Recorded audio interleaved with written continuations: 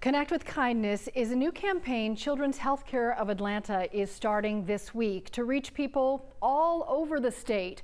It's inspired by one children's patient, Ellie Pruitt. She loved to dance, she loved yellow, and above all else, Ellie loved kindness. Ellie had such a beautiful heart. She loved everyone. She was a great big sister.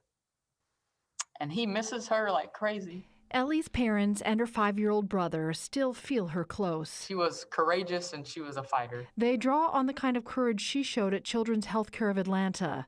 The girl who danced despite juvenile arthritis, battled a brain bleed and lupus before her time on Earth ended. And I think Ellie's mission on Earth was to make sure everyone had a best friend. Kindness was Ellie's superpower, and it inspired the rules for her room. They were hanging on her door, her bedroom door. You have to have fun and you have to be nice, no fighting. The first one and the last one caught our attention. Have fun, always love.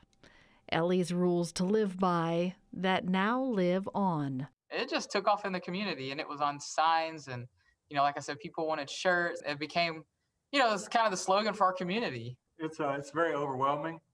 In a good way. Of course, these are rules that everyone could use everywhere in their daily lives. One day at a time, Heather, Chuck, and Luke follow Ellie's lead, her rules, loving like she did. There's so much in our world that's out of our control, but me being nice to someone, I can control that. I mean, it's just incredible that, an 8-year-old just saw the importance in those things and how simple they sound. But man, if people would just do it, what a difference it would make, It sure would. So the kindness campaign is very simple. You just perform your good deed, then you challenge friends or family to do the same.